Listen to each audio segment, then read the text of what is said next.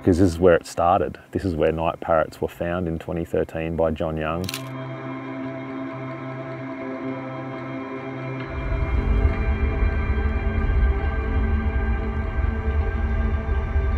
I was a young fella growing up reading bird books, and I'd always look at the page with the night parrot and you know, just imagine that thing's out there somewhere, and you know, you'd never dream of seeing it.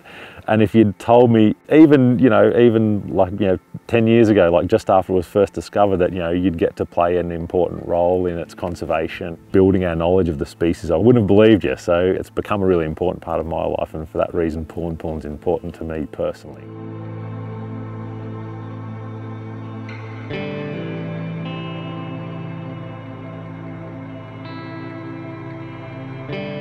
We knew nothing about the species. It had been missing for more than a century. We knew nothing about it, and we were presented with an opportunity to potentially save a species.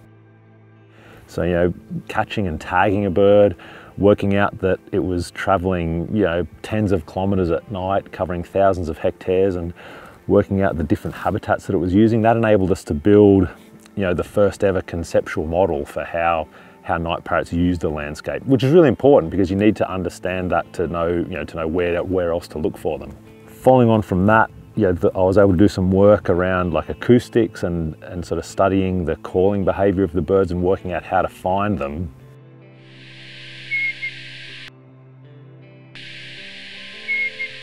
Once you knew where in the landscape to look for something, and you knew how to look for something, then we could expand beyond Pullen, and we could start looking for the species really, make a real concerted effort to look for the species elsewhere. And it was that information that, that was born here on Pullen that we're able to take to, like Indigenous ranges in Western Australia and to other places in Western Australia and look for the birds there, look for the birds elsewhere in Queensland.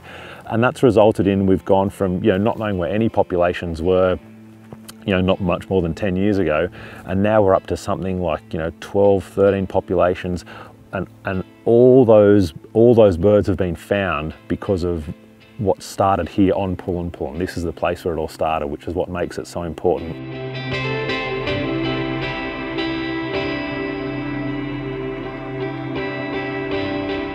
We know what threatens it, and we know that we need to mitigate those threats, and at the moment we can't. We don't have the funding. We just don't have the impetus, I suppose, to really manage those threats at the scale required. Because remember, it's one thing to manage those threats here on a 50,000 hectare reserve on Pullen and protect the handful of night parrots that live here.